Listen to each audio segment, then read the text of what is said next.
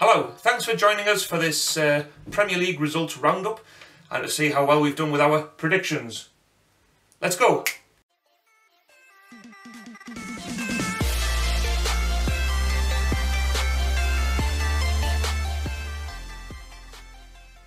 Right, so it's been another fantastic weekend of Premier League football. If you haven't already seen our video from Friday of our predictions, the link is below. So check that out, and if you are new to the channel, make sure you subscribe to keep up to date with our predictions, our football vlogs and anything else football related. So how it works is we predict the scores on a Friday, and then on the Monday we have a look at the results and we mark them. Now we give ourselves 3 points if we get the score spot on. We give ourselves 1 point if we correctly predicted the win, the lose or the draw. Alright, so for example, if a team wins 3-1, we predicted 3-1, we get 3 points.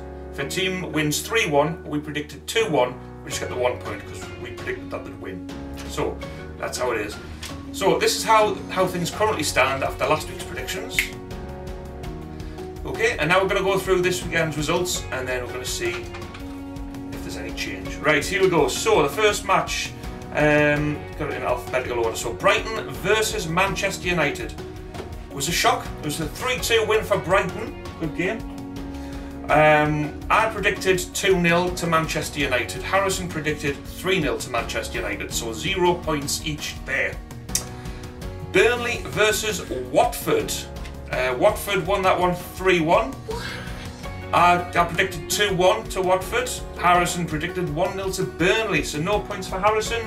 1 point for me. Cardiff versus Newcastle. The less we say about that game, the better. Newcastle threw that one away in the very last second of the game, missing a penalty, and just played generally crap. So yeah, we'll forget about that game. It was 0-0. I predicted 2-0 to Newcastle. Harrison predicted 3-0 to Newcastle. So no points there. Chelsea versus Arsenal. Chelsea won that one 3-2. They went 2-0 up. Arsenal brought it level, 2-2, and then Chelsea scored the winner. So yeah, Chelsea 3, Arsenal 2. I predicted 2-0 and Harrison predicted 3-0, so we both correctly got a win for Chelsea, so a point each there. Crystal Palace versus Liverpool. I think there was always going to be a Liverpool win. They did win 2-0. Liverpool 2, Crystal Palace 0. I predicted 3-0 Liverpool. Harrison predicted 3-0 Liverpool also, so we get a point apiece for correctly predicting Liverpool to win. Everton versus Southampton was 2-1 to Everton. Harrison said 1-0 to Everton, so a point to Harrison. I said 1-1, so I get no points.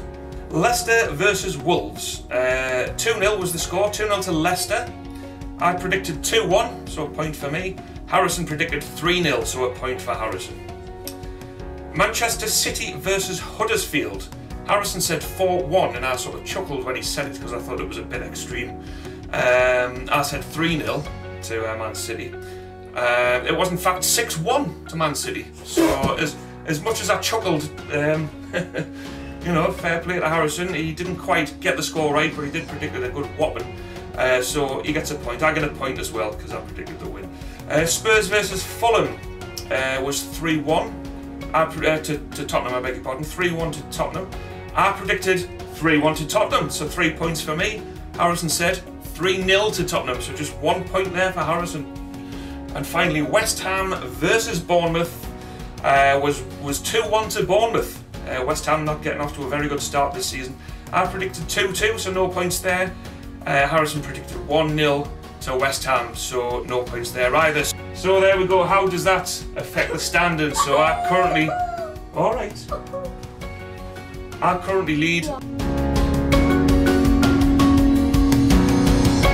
Now just to mention one of our subscribers who's watched the last couple of weeks, Zoltan, who got 8 points, a whopping 8 points, so well done to Zoltan. He correctly predicted Everton to win 2-1, so got 3 points for that one.